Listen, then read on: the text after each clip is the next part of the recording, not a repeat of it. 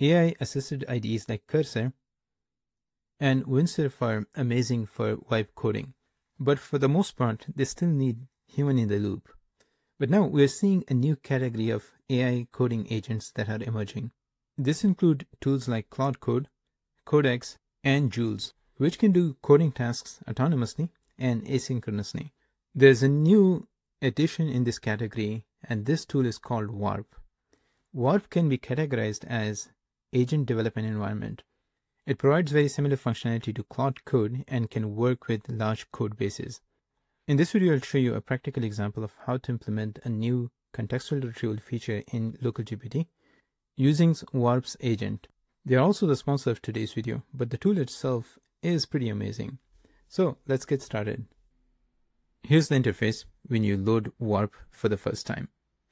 Now, it looks just like a terminal, but I'm going to show you how to implement new features in a large code base using Warp's agent development environment.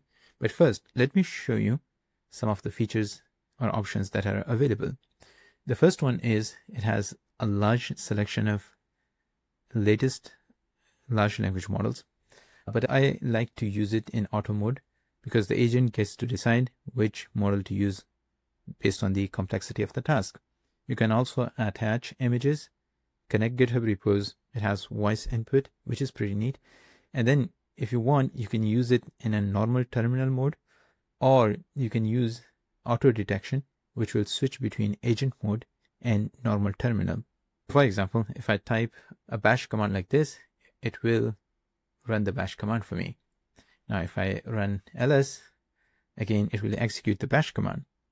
But if I use the voice input mode and provide a voice command in natural language, then it's going to automatically change to the agent mode. Let me show you an example. Can you list all the items in this folder and order them by their size? Okay, so took our natural language query and transcribed it. Now, if I run this, you're going to see that it's going to use the agent to first generate a query or a bash command to run. So here are the results of the bash command. And then it's using the large language model to analyze the results and give us a really nice details of what exactly is in the folder, ordered by the size. This is pretty neat. You don't need to remember any of the bash commands anymore. You can just interact with your terminal in natural language. The beauty of Warp is its agent development environment. In the rest of the video, I'm going to use the agent to interact with my localgpt code base. This is my own personal project, which has over 20,000 stars. Now, it's been a while since I updated the code base, and I want to use Warp's agent to implement new features. Specifically, I want it to implement this contextual retrieval technique from Anthropic. First, I'm going to ask the agent to clone this repo, analyze the contents of the repo, get its own understanding of what exactly is in the repo, and set up the virtual environment to run the project. And then later in the video, we're going to ask it to implement this new feature. I'm going to ask the agent to clone the repo into a GitHub folder, and we're going to let the agent do everything. So it generated the command. Specifically, I wanted to name the folder localgpt contextual, so it's able to do that. By default, it's going to ask you to run each command manually, which is really great, especially if you are not running this within a sandbox, but you can enable auto execution, which is also pretty neat. It only cloned the repo so far. I'm going to ask it to set up localgpt on my machine, and let's auto approve everything. So first it moved to the directory, then it's looking at the readme file to read the instructions. Again, I only provided the code base, and now it's automatically figuring out how to run this specific project on my local machine, which is pretty awesome. I think it ran into some issues here. So it tried to change the directory, but I think it already was there. So now it's recovering from it. Seems like it is creating a virtual environment now and downloading all the packages. So you can see here it created the virtual environment for it. Now it's running the command. So it activated the virtual environment, and now it's installing all the dependencies. So it's really crazy to see, right? The agent is able to read the README file, follow all the instructions, install all the dependencies. Pretty awesome stuff. One more thing, localgpt is a little tricky to install because you have to install different versions of Llama CPP depending on the operating system that you are using. It is reading through the README, and since I'm running this on Mac OS, I decided to use that specific version for Apple Silicon, which is pretty neat. Let me show you some very interesting things that the coding agent did here. The first thing is that by default, localgpt uses Llama 3.8 billion, but we're using the official meta version, which is a gated model. So you need to give your Hugging Face account permission to access that. But the Warp agent decided to use quantized version, which is not gated. And since I'm using this on Apple Silicon, so this quantized version is going to run better, which is pretty interesting that the model or agent decided that. And then following the instructions, it looked at the source documents folder. There is an example document. So then it went ahead, activated the virtual environment. After that, it ran the ingestion pipeline, which was very interesting. And throughout the process, the agent is actually keeping track of the steps that it has taken, what the output looks like. For example, here it's checking for whether the vector store was created or not. Now it ran into an issue where it's not able to load a specific function, but it seems like it's able to recover from that. And then it created this guide for us on how to run the setup again. And it also created this helpful bash script that you can use to run localgpt. Okay, but now I want to run the retrieval pipeline so that I can ask questions based on the documents that I have provided. Let's see if it can figure that out. So next I asked it, how do I run the retrieval pipeline? And it figured out how to run the retrieval pipeline. And I was specifically asking for document sources, so it also is using that specific flag. So it's actually looking at the code base. So we're going to run this, and let's wait for it to load the model.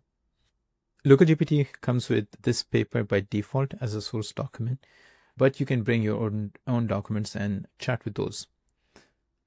Okay, so here's one question. The model generated answers, and it also cited specific chunks from the documents that we have provided. So everything seems to be working. The quality of output is going to be dependent on the model the localgpt is using. Now we want to implement this contextual retrieval feature within localgpt. And the idea is that with every chunk, we're going to append a summary of the surrounding chunks. Now, contextual retrieval uses the whole document to create that summary, but I want to implement a sliding window approach, which will only consider specific chunks around a given chunk rather than the whole document when it's creating the summary.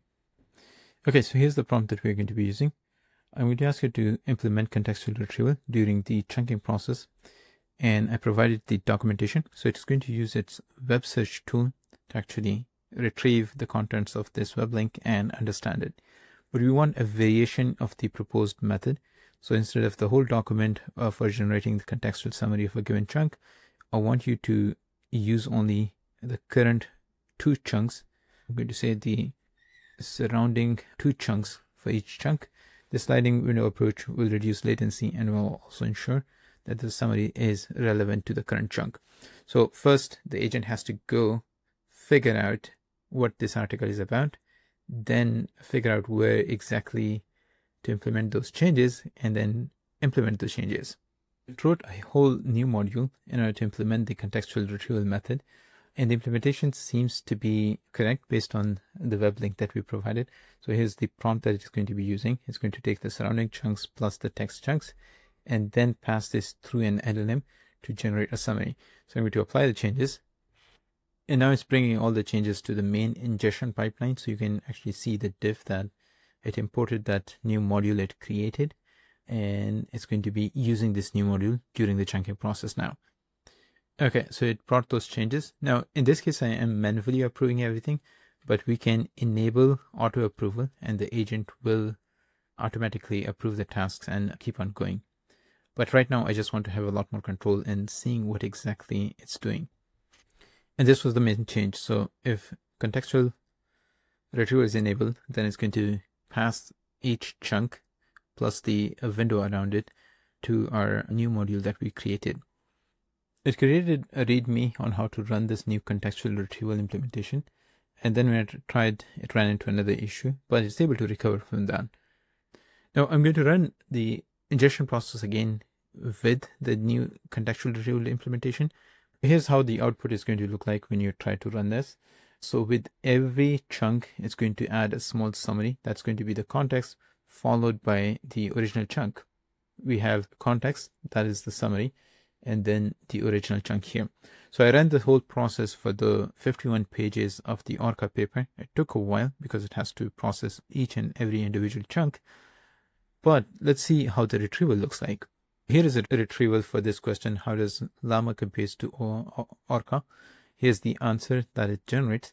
But if you look at each chunk that is using it in the context, you have the summary of the chunk based on the surrounding chunks, and then the original chunk. So now I can create a PR, push it to localgpt, and we're going to have this new feature implemented. This was a quick tutorial on how to build software with agent development environments. And I think it shows that now you can work as an architect and a group of agents will be able to implement your code base. And this is a new paradigm in software building. You can get started for free with Warp. It gives you 150 AI requests per month. You can also upgrade to the paid version, which I highly recommend. Anyways, do check them out. Link is going to be in the video description. I hope you found this video useful. Thanks for watching. And as always, I'll see you in the next one.